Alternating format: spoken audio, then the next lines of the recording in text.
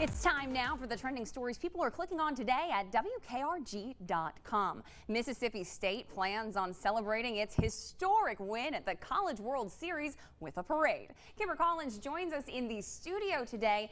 The Bulldogs winning their first ever national title in any team sport. This is pretty exciting. Yes, a lot of people across the South were excited last night and overnight. This is our meteorologist, Thomas Gieboy, ringing his Hail State cowbell on the morning show today. And he wouldn't let me keep it, though. He said, quote, "The cowbell goes where I go." So his status on Facebook last night was just hilarious. You know he's been waiting for this one for a long time. Absolutely. Be prepared to see that cowbell with him around for the next few weeks, I think. But the game last night was awesome, right? It wasn't in the game sense necessarily, but what a way to watch history happen. A 9-0 victory over Vandy last night for the College World Series championship game.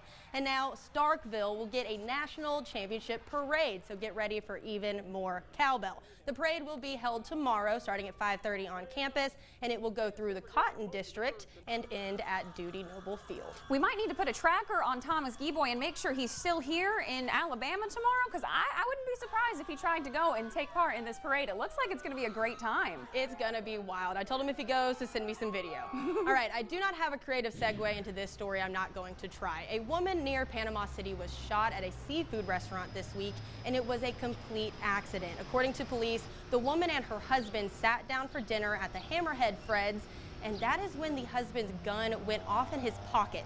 The bullet hitting the woman in her calf, and luckily this was not worse, and the woman is going to be completely fine again. All foul play has been ruled out. The man did have his concealed carry license. It's looking like police were called from this. Did the man face any charges? I mean, it must have been really scary for the other patrons. No charges as of now. Right now we're just very thankful it's not anything worse. Again, so very strange situation in Panama City. Oh yeah, I mean, there's got to be some ways to make sure that you're safely holstering that when you're eating. Do not want the wrong thing to go off at the wrong time. That's just a scary situation. Absolutely. All right, well, this story here turned my head this morning, and many of yours too, apparently. The State Department announced that a third gender option is being added to U.S. passports. It will be an X, and it was meant for non-binary, intersex, and gender non-conforming Americans. There's no word on when this will take effect. The State Department says right now they're working on a rollout plan, and the state also says the next step is to get rid of the required medical forms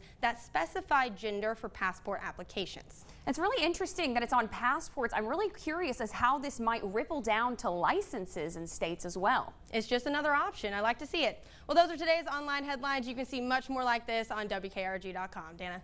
Thank you so much.